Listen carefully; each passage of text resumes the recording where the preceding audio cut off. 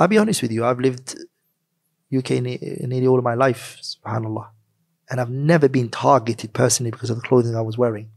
And I never felt a conversation came to an end because of clothing I was wearing. If anything, it starts because of the Actually, to be honest, it started. But then again, I'm not going to make my experience of course everyone else's experience. There are people who are targeted for their clothing and what they wear. May Allah make it easy for them. I mean, and people who live in other parts of Europe where obviously it's not as multicultural, if they decide to wear jeans and a t-shirt for the sake of giving da'wah, sometimes you even have du'a like giving da'wah online. Again, it's allowed. It's allowed. It's not. No one's saying it's haram. As long as it fulfills the criteria and the obligation to cover your awrah. It's not haram, but it's something I wouldn't feel comfortable. I wouldn't feel comfortable in going to I'm not saying it's just my personal preference. I don't want to impose that on everybody else because my personal preference is only mine.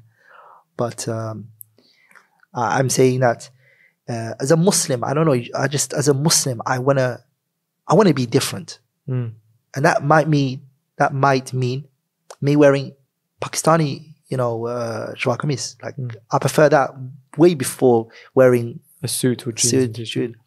I prefer wearing an Arab Muslim's clothing which ulama wear, or clothing Somalis wear, or clothing which African wear.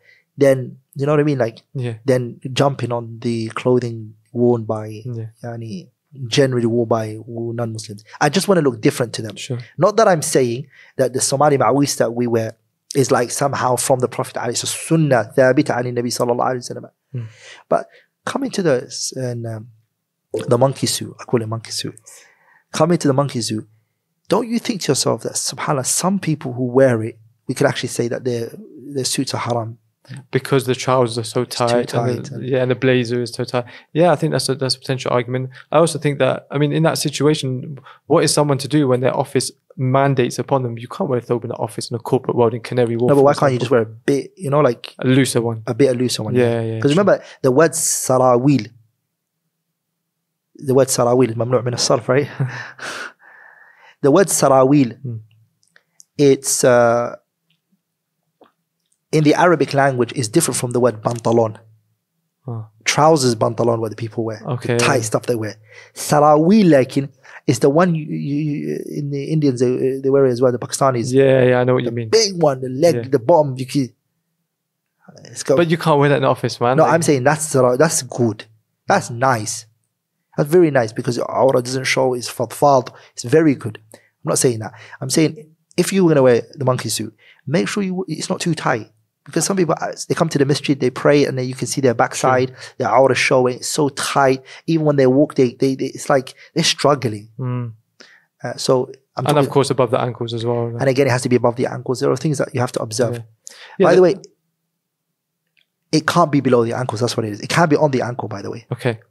We just loosely say above the ankles. Yes, sorry, you're right.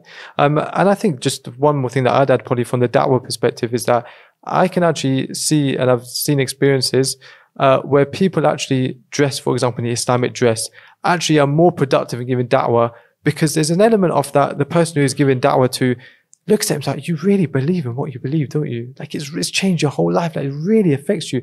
And that kind of conviction that he can see in you can often be a means for him to really think about, am I really convicted about my own beliefs? That's true. Whereas when there's someone thinks, oh, for the sake of da'wah, I'm going to wear jeans and a t-shirt so they can relate to me, they're just thinking, well, there's not really much difference between you and me. I can just carry on living my life the way I am. Don't you think, like, even your personal experience, don't you think, like, sometimes the clothing you wear has an effect on your reactions and your dealings? 100%. I've actually come from previously the corporate world where, for example, I was wearing a monkey suit, as you would call it, and it affects the way you think. It affects the way your action affects the way you move. Even an act of worship like the salah, for example, in the masjid, wearing it in a suit is not the same feeling as wearing it as doing it in a thobe. Yeah. It's hard to put your finger on it, but there's a profound effect between the clothing you wear. And I suppose this is why the Sharia places such a huge importance on it. The clothing you wear and the actions and even your mindset. I'm not going to lie, even me personally, when I'm driving and, I've got my imama on, I've got my hat on my head, I've got my thobe on, and it's visible, and a car cuts me, I'm calm, no problem, brother, take care. Make sure you watch next time. Honestly. And I'm not the type to get angry anyways. I don't have this road rage that people have and they get angry and they insult people. Generally, I don't even have that aslan. If they cut me, it's just, you might cut someone else and they might do something to you. Yeah. But the way I react, I might not be happy with what this person does, but I never respond and never vulgar, of course. But I act more sensible because I know I'm resembling something, and I'm what I have to uphold what the Prophet ﷺ would have done in this situation. What would he have done, alayhi salatu. And I know a brother, subhanAllah, a group of brothers actually, to be honest. They said to me that when they're in the roads and they get road rage, they get angry. They're like, whenever we want to get at this person and insult them, we take off our hat, we put it on the front seat, and we start saying things. And then when he leaves, we put a hat on. Yes. SubhanAllah, I remember, SubhanAllah, here, UAE, I basically was driving and I had got lost. So, you know, this country, the signs are a bit sometimes hard. Yeah. So the sat nav said, turn right, turn right. I was like, oh no. I looked, I just had, and I cut the front car. So he got angry, really took it personal. So he came, cut me, and he braked right in front of me, you know? So for me, it's, I did it to you, you did it to me. But then we came to the traffic light, he got out of the car, he got angry, came to the window, very angry, he was very angry. Because what made him even more angry is because I smiled. And I was only smiling like, as in like, don't worry about it, we're so good. Like, so good. You know, to be polite. You did to me. But he thought you were laughing at him or something, maybe. So he came in the window and he said to me, as soon as he saw me, and he saw my thobe, he saw my imamah, he saw, you know, he said, you're a practicing brother, man. Why are you doing? And I said, oh, brother, I'm using a stand up. I don't know the city. I caught you. You did it to me. And I smiled because you got me back. I have no rights to get angry.